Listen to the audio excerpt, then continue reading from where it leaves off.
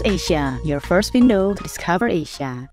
Good day, listener. You are listening to Focus Asia with me, Calvina. The Southeast Asian countries decided to use local currencies in intra-regional trade.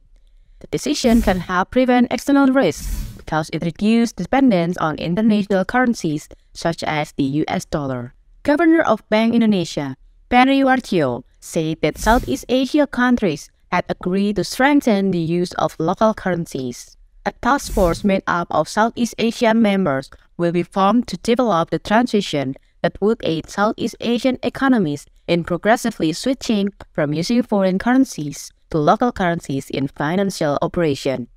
Peri Warjio, the governor of the Indonesian Central Bank, said that reducing dependence on foreign currency could support cross-border investment and trade, strengthen the country's foreign exchange reserves, as well as the global economic crisis.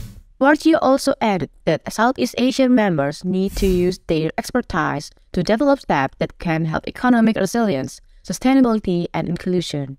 Indonesian Minister of Finance Sri Mulyani Indrawati also voiced that Southeast Asia remains a bright spot in the global economy. Since November 2022, BI and 4 other central banks in Southeast Asia have signed an agreement about cross-border payment.